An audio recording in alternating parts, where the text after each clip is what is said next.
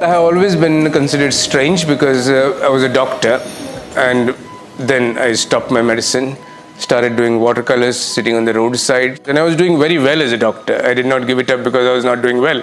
I was extremely successful. So first thought, a doctor has gone crazy. I mean, it's such a good practice, and now he sits on the roadside and does some painting. And one old man asked me, normally people like to climb up the ladder of success. Why do you come down? It was all right until I did my watercolors. Then I started planting shells. So for most people, the idea of planting shells as a profession was the most weird thing to do for an adult. I learned my basic painting skills from my father. Initially, I did rather traditional watercolors. And for the last 20 years, I have been experimenting with different mediums, different kinds of work. And then I traveled around the world. And I would say that I learned my work from museums of modern art. Initially, when I went to Tate Modern, for example, I did not understand most of the works because I was not trained to understand them. And then I thought either I am a fool or they are taking me for a ride. I decided maybe I am a fool, let me learn. And that started the process. And after some time, I mean, it was wonderful. A kind of a Pandora's box was opened to me by the museums, by the art fairs, by the biennales. And here am I, basically doing a lot of conceptual work now. Turning a walk into a sculpture, which Richard Long floated. I was really fascinated by that idea, the concept of making a walk into a sculpture. And I had done some lamps. So I took one of my lamps, a copper lamp, went to the beach, dug a crater, placed my disc on the top of the crater with the electrical bulbs underneath it and electrical wire running under the sand, took the electrical connection from a beach shack.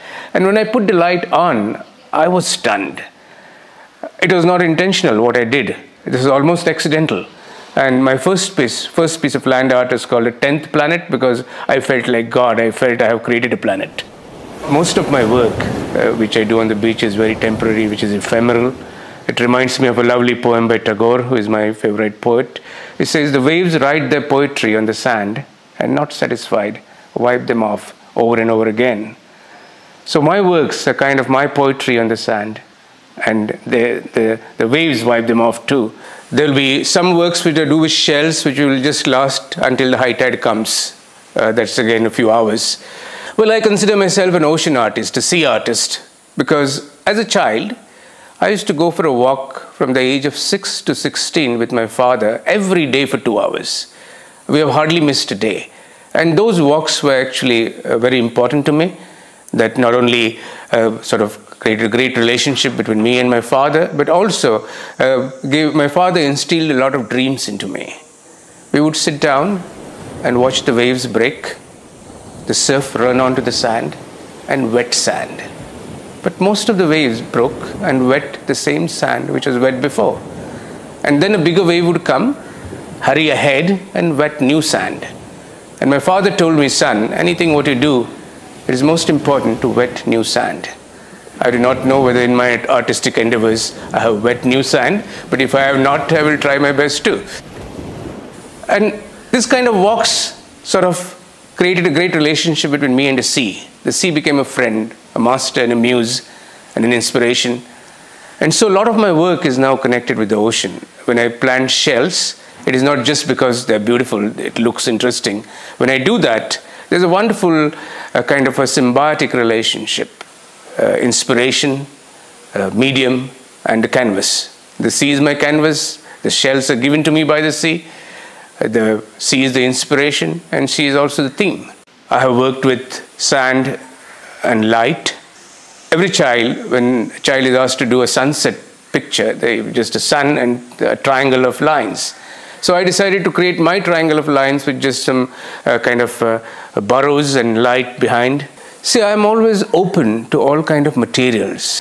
And with this new material, the old truck tires, which I very often use now, which I got acquainted with in Jaipur. In Jaipur, I saw a shop selling products made out of old truck tires. When I bought this material, I didn't know what I will do with it. And I thought that on the roads of Rajasthan, the soles of the camel foot get worn out, and so do the tires of the trucks. So I decided to make a camel foot with old truck tires. The ideas are important to me, and then new materials fascinate me. So one day I was doing an interview with a cane maker, and I found this story very interesting and the way he was working. So I decided, okay, I made a drawing and said, can you do that? And he did it for me. And then we just used them as lamps in a festival. So I've always been fascinated with boats, the wooden boats, especially the way the two pieces of wood are joined to create the boats. For me, that's wonderful. And I have been, as a child, clicking pictures of the surfaces of boats, because the surfaces are so rich. Because for 50, 60 years, the waves have played upon the body of the boat, creating all these surfaces. And I loved them. And then, slowly, the fishermen are now using fiberglass boats because they're cheaper, they're lighter, they consume less petrol, and so they sell the old boats. They don't know what to do with them. So one day I bought an old boat, and I started working with this, and it was a wonderful experience, because here I was working with a boat which was already in use for 60, 70 years. So the whole story of the boat is incorporated in my sculpture, which I make out of this boat. So it's like using history as a medium for sculpture itself.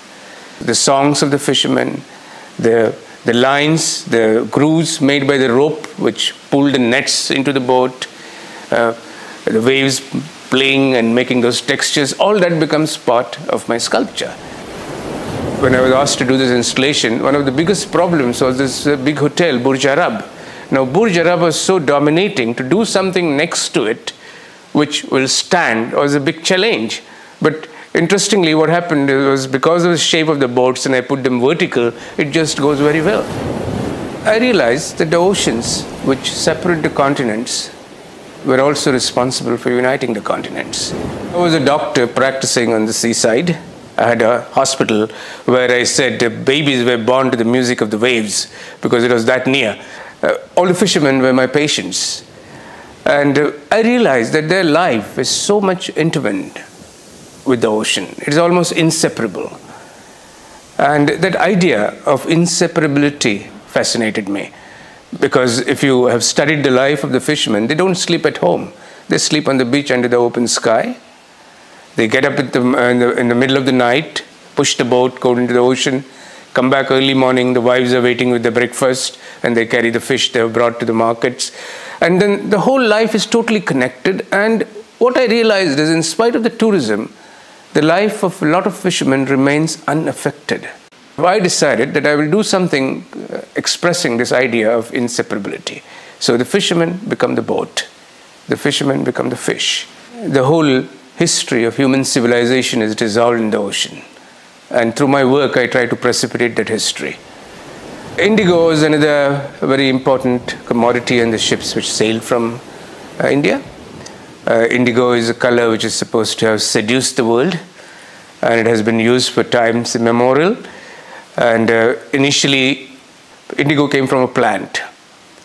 When Gandhi arrived in India, he had come with his paraphernalia of new experiments with his satyagraha. And the first satyagraha in India was actually to help the indigo workers. There were some very interesting dramas written in Bengal. One is called Neela Darpan, which is about the indigo. And so indigo really fascinated me, and I loved the color. And then I found this very wonderful way of doing it, that I started covering rocks with indigo. Initially, when I started covering the rocks, I didn't know how to do it, because first I went with 100 toilet papers and some glue, thinking that I will cover the rock with toilet paper and then apply indigo to it. And then I also carried a sieve, and it was very windy. And I just put a little bit indigo in the sieve and just tapped it, and the wind did the job. What I had thought would take 10 hours was done within 10 minutes by the wind. And just within half a kilo of indigo, I could cover a huge rock. And that's how this series started. The ocean was a vehicle. It's an enzyme, a medium for intercontinental cultural diffusions. Chilies, for example, we never had in India. Chilies were there only in South America, and chilies were brought by the Portuguese in 1500. And within 50 years, they spread all over India, Southeast Asia, in China, Japan. And we cannot think of Indian food without chilies now. And very few Indians will be aware that chilies are not from India. I made some chilies which are covered with Rajasthani cloth, kind of Indianization of chilies. So basically all this history I try to stir with my work. It was not just chilies, even the religions got Indianized. If you go to Kerala, Christianity arrived in India much before it went to Europe. In 52 AD, Thomas the Apostle came to Kerala, and the first church was built in Kerala. And slowly there were transformations happening even in the way the cross was depicted. So I have made one of the works where actually I have clad the cross with Krishna's dress. I was invited to do a work in a garden in Lisbon, and this garden has been existing ever since the days of Vasco da Gama. There was a chapel in the garden, and even Vasco da Gama has prayed in that chapel before setting sails for India. So since the Portuguese managed to change the full food history of India, I decided I will take a kind of a poetic revenge. So I carried rice from Goa and planted it in that garden, tracing the route of Vasco da Gama. So when the rice grew there, it just did not grow rice, but it sprouted history. I started reading more, and I realized that pepper was so very important. Pepper actually determined the history of India. If we did not have pepper, perhaps the colonial powers would not come here. They came to control the pepper trade, which was earlier held by the Arabs, and they wanted an alternate route. That's how Vasco da Gama found an alternate route, because through Arabia it was impossible for them to defeat all the Arabs and come through Arabia. And many countries in Europe use pepper as a currency. Pepper has played such a very important role. So then slowly I started exploring pepper. The pepper cross, actually, I wanted to create a form of a cross. And initially the idea was to put real peppercorns on the whole surface. But how to put the peppercorns? So I decided to make a little bit of a hole. And then I realized that I don't need to put any peppercorns there, because that itself was wonderful. Cotton, incidentally, grew only in India, not in Europe. And they had such myths and such misinformation about cotton, even in the 13th century. An Englishman writes about cotton. He says, there in India exists a tree called cotton. It grows lambs at the tip of the branches, and the lambs can feed on grass because the branches are very pliable. And the lambs produce wool, which is called cotton. And so I decided to make my cotton pods and have a head of lamb. And then the whole area of the cotton I covered with crochet designs, because crochet was brought by Portuguese. It is Portuguese technique of knitting, and it came from Portugal, and the cotton went from here. So I'm sort of there are many layers in my work. There are historical layers, social layers, aesthetic layers.